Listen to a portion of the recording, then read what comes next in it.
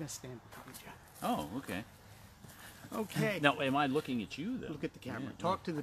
Talk to our online audience. All right. Hi, this is Marcus Schneck for PennLive.com. I'm at Stover's Dam Park in Lebanon County with Jack Hubley.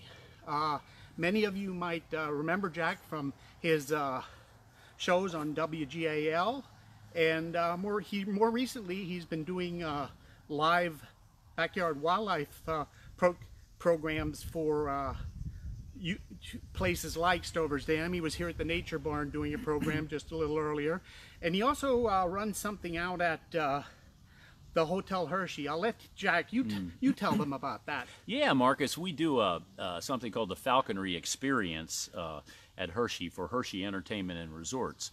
And we take you down on the field. We give you a little lecture on the ancient craft of falconry, and then a short course. And after that, we let you put a glove on and actually call a hawk to your gloved hand. It's the only program of its kind in Pennsylvania. And refresh my memory about your shows that you had on WGAL. Well, there were 3 half-hour shows, Marcus, in the course of 30 years.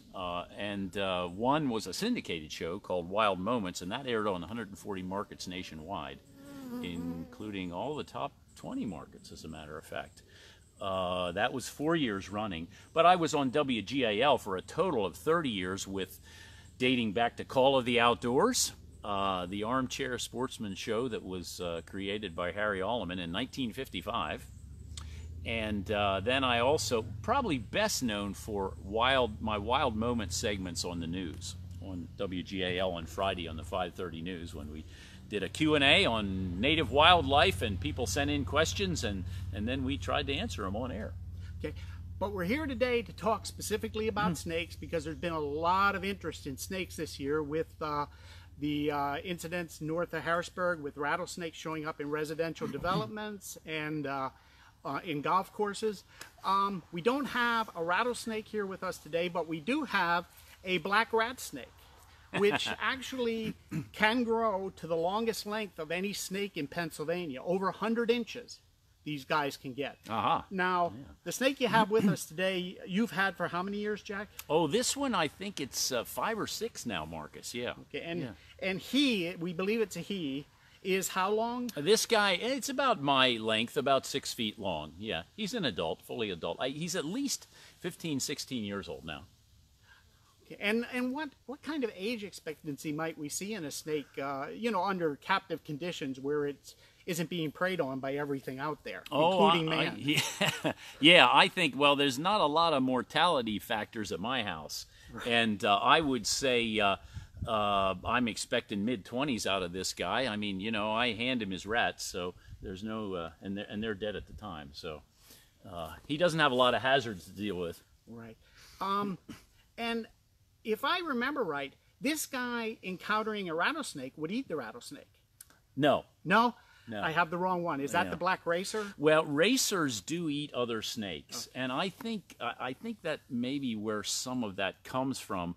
Actually, rat snakes can often be found in dens with rattlesnakes, and garter snakes will cohabitate over the winter. So, but there are some snakes that do eat venomous snakes, like milk snakes eat other snakes, king snakes, which aren't native here. But any snake with the prefix king, king cobra, consume other snakes.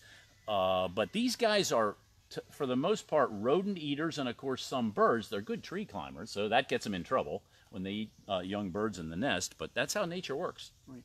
And probably these guys get in trouble on farms occasionally, particularly around chickens. Well, yeah. Well, they will eat eggs, and they will kill. I obviously can consume a small chicken or a quail. So yeah, they can get in trouble, but you have to remember that they more than offset that as a rodent control agent. Just remember the name rat snake. Yeah, snakes have a very negative image in our society with many people. I see on Facebook and on Twitter people taking great pride in bragging about the snakes they killed or the snakes they would like to kill. there's very few instances where a snake actually needs to be killed. Very, very few, Marcus. You know, you can be 6 feet from the biggest timber rattler in Pennsylvania, and you're entirely safe. These animals don't leave their position and attack you. They're not aggressive towards you. All they want to do is be left alone and go undetected. Right. I believe most snake bites with timber rattlesnakes occur when people are trying to handle them. I think, yeah. I think the demographic, one demographic I read was young adult males under the influence of alcohol, by the way. Right. That helps. Yes. Right. Now, the timber rattlesnake that we've been looking at in the Harrisburg area, they seem to be moving because of habitat disturbance. They're moving out of an area where a development is going in. And the Fish and Boat Commission, we're told, has captured 3 of them and relocated them. But if I recall the scientific literature, those snakes don't have a high chance of survival in a relocation situation. No, they don't. Well, you know, and I'm not a scientist, but, you know, I've read probably some of the same stuff you have. And relocating almost any kind of a snake is very often a death sentence, because you've got a snake that needs a hibernaculum. It needs to get below frost line come cold weather, particularly in places like upstate Pennsylvania. Without knowledge of the area, they need hunting territory that they're familiar with, and a lot of times a relocated snake will line out, and you don't have to go far in Pennsylvania before you encounter a road. And those encounters often end badly for the snake. So yeah, relocating snakes does reduce their chance of survival, but as you pointed out, not relocating them probably reduces their chance to 0 if they're in a developed area. Right, not relocating a snake that has been forced probably from its natural habitat and is cruising residential neighborhoods.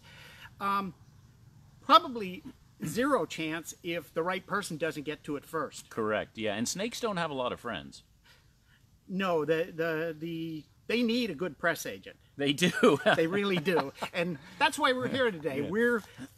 We're doing some press agentry for snakes. Yeah, well, anything I can do in that respect, I'm always happy to do. Right. Tell me this, Jack. Why, when I help a rattlesnake off the road, isn't it grateful? Well, you know, Marcus, they're evolving pretty slowly, and you know, how long have they had to get acquainted with cars? 100 years? Yeah, and you know, with horse-drawn wagons and whatnot. So these are ancient animals. They're reptiles, and they're not ever going to see an encounter with a human as something to be grateful for. Right. But then, you know, snapping turtles are never happy either. No, when they're you help not. them across the road. Nope. You have to get a personal satisfaction out of that. You don't get gratitude. No, that's anyhow, right. The timber rattlesnake, again, this is a black rat snake. This Right, is not yeah. a venomous snake. But Right. the timber rattlesnake is one of 3 venomous snakes in Pennsylvania. Yes. And the other ones are? Massasauga and of course the copperhead. But the Massasauga is an endangered species, and they're in a very few viable populations in the state. In the western part of the state, you're not going to see one here where we are now in Lebanon County.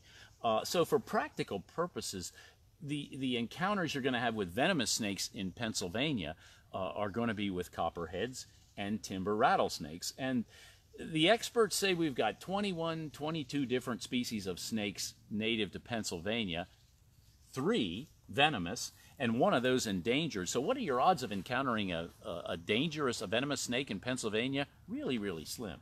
Right. I believe the social media environment has a lot of people believing there's many more of these snakes out there than there actually are. Well, yeah. Most any snake, for instance, that has a pattern is already suspect. Oh, that's a copperhead. That's a northern water snake. The common snake that you're going to find around any stream, river, creek has a pattern that and a color that's vaguely similar to a copperhead, and that's why they often lose their heads.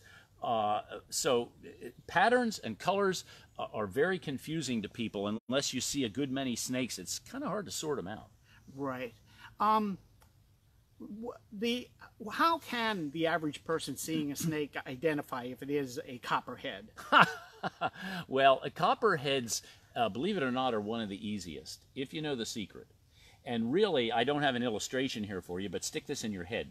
The copperhead wears a band. By that I mean going around the body, not a stripe, but a band. And those bands in copperheads pinch tight as they go up over the spine, and they get wider as they go down the side, and they're shaped like an hourglass or a bow tie. I always tell kids, beware the snake that wears bow ties. The darker coppery band is shaped like an hourglass when you're looking down on the snake. It gets wide as it goes down the sides of the body, and it pinches tight right up over the spine. So it looks like an hourglass. Or a bow tie when you look down on it. Northern water snake is just the opposite. The blotch is widest over the spine. So once you know that, and the northern water snake bands get narrower as they go down toward the belly. Once you know that, it's pretty easy to sort the northern water snakes from the copperheads at a safe distance. Right. But as you said, just about anything with a pattern, if it gets too close to the wrong person, is going to buy it. I mean, well, sure, you're corn excited, snakes, right? Milk snakes, Yeah. Immature. There's a black snake that the racer, is it the immature? Well, listen, if you look at this rat snake carefully, black rat snakes aren't black as babies. Okay, and I like this adult snake because you can see the pattern. If you notice, if you look hard, there's a regular pattern, and it's got a black blotch down the spine in the middle here, and then you can see these white bands that are just visible. If you can visualize a newly hatched rat snake, some snakes lay eggs, some live bearing. Rat snake lays eggs, and those little hatchlings are 10, 11 inches long, big around as a pencil. They have a really well-defined pattern, a light gray with a dark kind of rectangular blotch down the back, alternating. And that's why people look at them and say, that's not a black snake. They're not black as youngsters. And as they age and as they shed, the pattern becomes less distinct. And that's why some of the rat snakes that many of you have seen look almost totally black rather than like this one. And we have another non-venomous snake in Pennsylvania that gets killed because of its habit of fakery defense, and that is the hognose snake. Yeah. Which attempts everything from playing dead to looking like a cobra. Well, when it's threatened. Mm-hmm. And they'll initially they'll rear up, and they have a very flexible neck skin that spreads like a hood, as you said, cobra, and they hiss loudly. It almost sounds like somebody stuck a nail in a tire. And of course, the hiss gets you. There's your auditory warning. And then the snake is reared up, and it's displaying that flattened hood, and it looks like the Pennsylvania cobra, which of course there isn't such a thing. But it's a really impressive display. Now, if you know what you're looking at, and you hang around, that snake will eventually go to its final phase. When it can't scare you with the big bluff, it rolls over and dies, or plays dead. Right. So yeah, that's nature's big bluffer in Pennsylvania, the hognose, and I've seen him stop several horses, mounted riders in their tracks on a trail. And they insist on playing dead once they have initiated that. You Exactly. can roll them over, and they will flip back over and say, "No, I'm really dead. Exactly. Leave me alone. I'm really dedead. Yep. Watch, I'm on my back." And the tongue comes out. The tongue comes out. I've seen them lying there with a fly on their tongue, walking, which is really convincing. But you step back a few yards and step behind a tree and be quiet. And in a few minutes, the snake will right itself and slither away and said, "Ha, fooled another gullible human being." Okay. But like I said, we're really here to encourage a different attitude towards snakes. Oh, exactly, And yeah. let's talk for a minute or two here about the benefits of snakes in the backyard, in the forest, in the park. Well, of course, the benefits, well, you get some clue if you look at this guy's name, the rat snake. These guys consume rodents at a great rate during the warm months. Of course, in the winter, they're brumating or hibernating. But during the summer and the spring months, they're really hard on rats and mice. Best rodent control agent you can have. It's free of charge. And as I say, they do kill and eat some birds, but that's nature's way. So they're great to have around. And the garter snake is going to eat salamanders, toads, frogs, earthworms, nothing you want to eat. So he's of no economic loss to you. Snakes, by and large, are totally harmless to humans. This snake, as long as I am, you would think he'd have a fearsome bite. He's got tiny teeth. You can hardly see them. And snakes don't have big, powerful jaws like a mammalian predator, like a dog or a cat. These jaws are very flexible. And this snake can actually envelop an entire chicken egg. But that flexibility sacrifices strength. Yeah, so that's why this animal, while he can bite you, it's not a serious bite. You get a series of pinpricks in your hand and just put a little antiseptic on it and you're absolutely fine. Worst he can do is scare you to half to death. That's it. And in the wild, these guys are not aggressive towards us. We're not seen as any, unless we try to handle it or step on it, we're not seen as anything other than a threat that it needs to avoid. No, the closest you can probably come to an aggressive snake in Pennsylvania would be a northern water snake. They get quite aggressive, and if they're cornered, they're going to bite. But again, the bite is harmless. Nothing to worry about there. Rat snakes, I have approached full-grown adult rat snakes and moving very slowly, pick them up without them even striking at me, which is pretty amazing for a totally wild animal. Yes.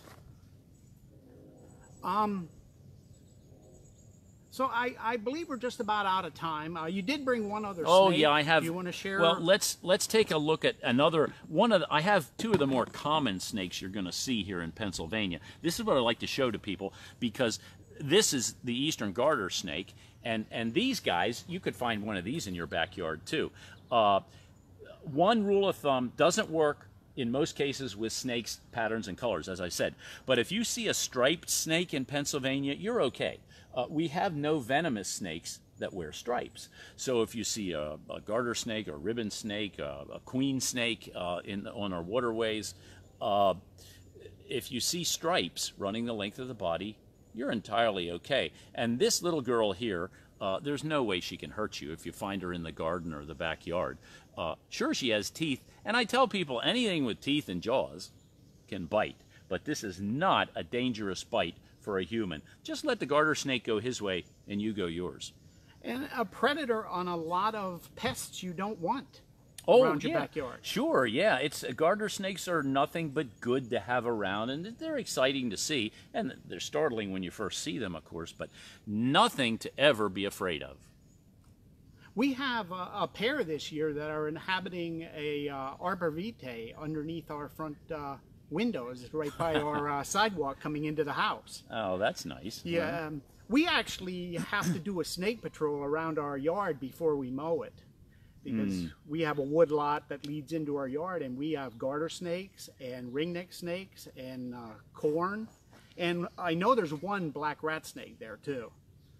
So, but we still have mice, so we need more of these guys apparently. If you have a snake that maybe reminds you of a corn snake, it's probably a milk snake. We don't have any native corn snakes. You're right. Thanks for correcting me on that. You're right. The corn snakes are very popular in the pet trade, but they don't occur here in the wild. But the milk snake does look somewhat like it.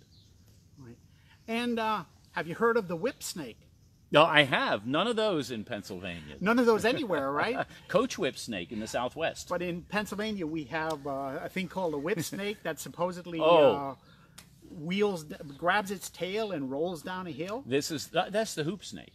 The hoop snake. Yeah, it's not the whip it snake. puts his tail in his mouth and rolls down the hill, and that's how he charges you. Yeah, nothing like a hoop snake in Pennsylvania or anywhere.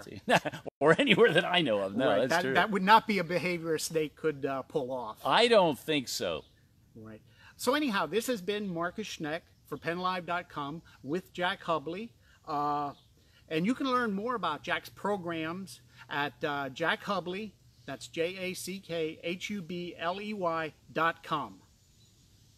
Thank you for being with us. You're welcome, Marcus. Thank you, Jack.